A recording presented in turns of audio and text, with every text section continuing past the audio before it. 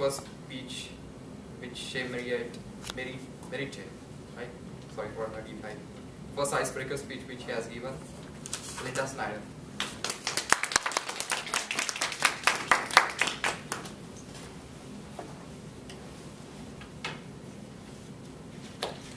What a great honor it is to be able to evaluate someone's icebreaker speech, especially one that was as good and as fun as this one was. It certainly was differentiated than some icebreaker speeches. Shay's speech was entitled Low Cost, High Quality Differentiation. And he gave us an example of how differentiation works in his life. He also gave us a few examples in the beginning of low cost and high quality. His idea of high quality, I believe, was the marathon runner, so I don't have to worry about falling into that category anytime soon. I love that he combined business terms with his personal life, because many of us are here in a business setting, and certainly we know that here our product is based on low cost, high quality, or differentiation. And then he went on and described his life, I believe, in chronological order. He started out with his birth as an Afro-American Jewish person, and that certainly is differentiated. Went on to discuss harp lessons, and I know a friend who takes harp lessons, and so I know that that is definitely differentiated and unique.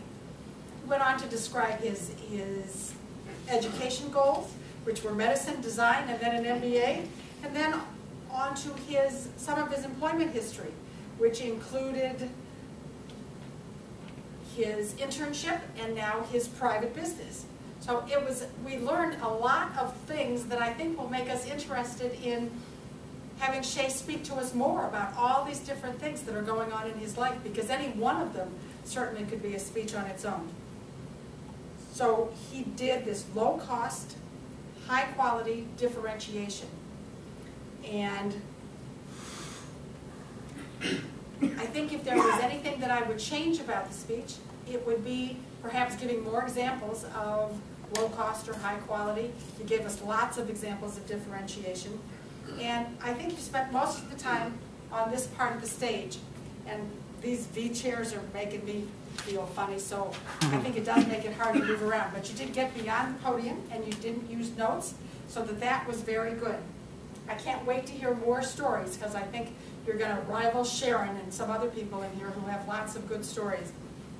So it was definitely a differentiated icebreaker speech, and I was happy to get to evaluate it. Thank you very much, Shay.